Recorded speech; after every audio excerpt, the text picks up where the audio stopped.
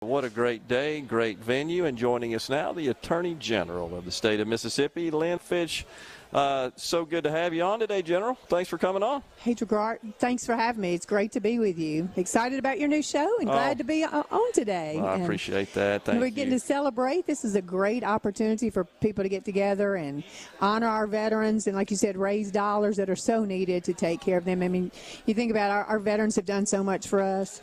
They put themselves out there, the men and women in service, so that we could be sitting here right now. It's unbelievable. Enjoying freedoms. And we should never forget that, and we should always honor them, and most importantly, we got to take care of them, and that's what this event's all about, is making sure that we do take care of them for their service. Absolutely. You know, they put in early on, and they served all the way through, never asking any questions, and went for us in every avenue that they could to protect us, to have those freedoms. And absolutely, we need to take care of them in the different homes and keep them having a fabulous quality of life that they so deserve.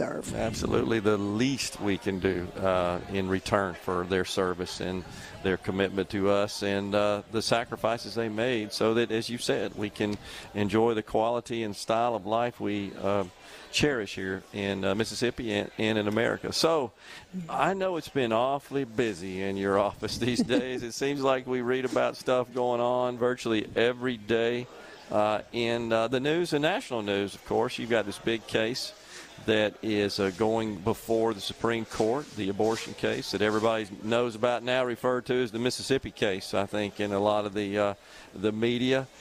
What's the latest? What are you hearing? If there's any update you can share with us on that, I thought we might start that. I know that's a high priority for you. Absolutely. And thanks, Gerard, for talking about that, because it is set for hearing in front of the United States Supreme Court on December the 1st. Okay. So we're excited that we've gotten a date set. We're looking forward to having the opportunity to talk about the platform, to talk about the nexus of our brief, the magnitude of this case. You know, think about it, Gerard. This is the first time in 50 years there's been any discussion about Roe v. Wade. And so now we can actually have a very healthy dialogue on why that case and others should be overturned. It's really key because, you know, for 50 years you've had this blurry lines about when is viability, who should really be in charge. And you've got so many different federal courts that have had a number of different decisions, again, making it a very blurry line for everyone involved.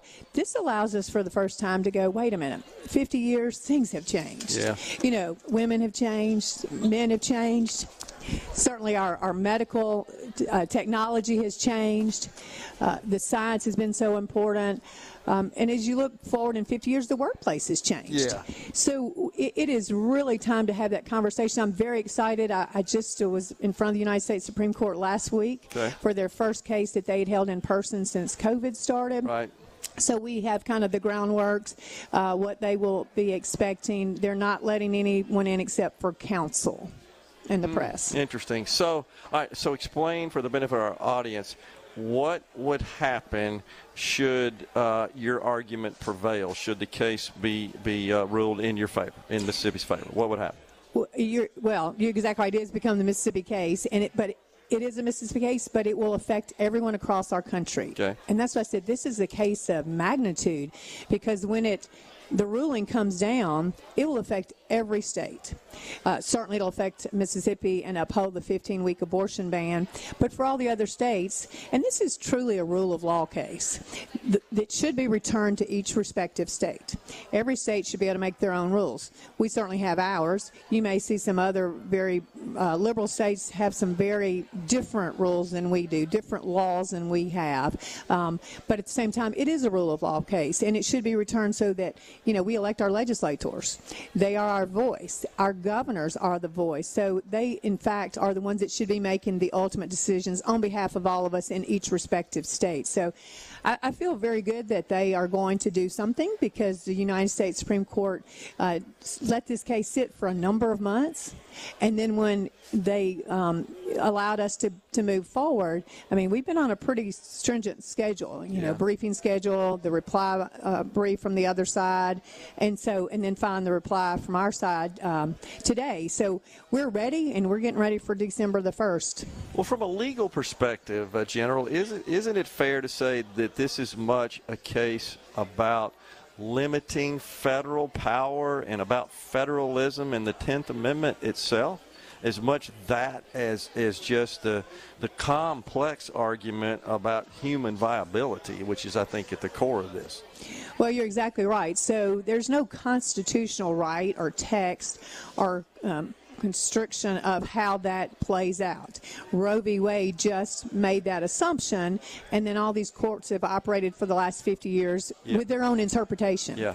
So we didn't have anything, you know, very definitive to work from. Yeah. So again, as this comes down, it allows us in each state to make those determinations, determine what laws fit the needs of the people in their states. And so that's why it's so key, and I feel like they're going to want to do something because, again, it has just been this blurry line out there. And our job is, you know, to protect life, to protect the sanctity of life. Sure. But look at it from a holistic perspective. We have to empower and take care of the women. Yeah. We need to help them along the way, you know, not only during their pregnancy, after their pregnancy, but be supportive for the women and the child. And so this is the first time, again, we've had the discussion that we should be doing that. Yeah.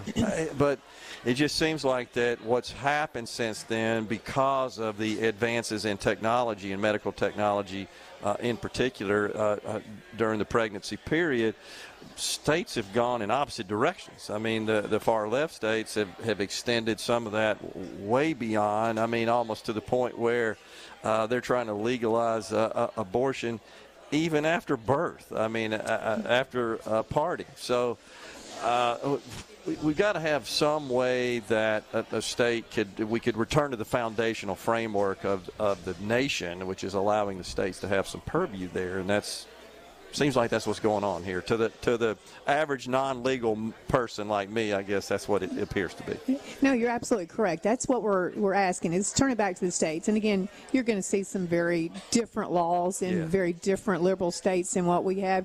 You'll probably have some continue to go to the extremity. Yeah. But at the same time, we know we're doing the right thing, allowing it to come back to the states, really arguing the rule of law, really talking about the protection of life.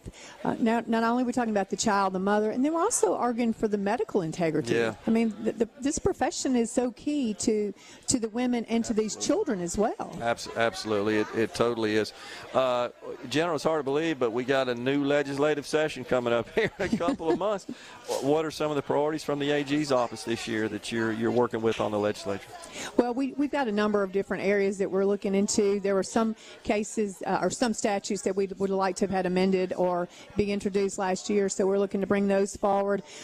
We're always going to be talking about equal pay. It's so important to talk about equal pay, and if you think about that, that's even important to what we're talking about for this case, is empowering women. Because right now you have a 27% pay gap in the state of Mississippi for women. You've got at least 78,000 heads of households that are headed by women that live below the poverty line.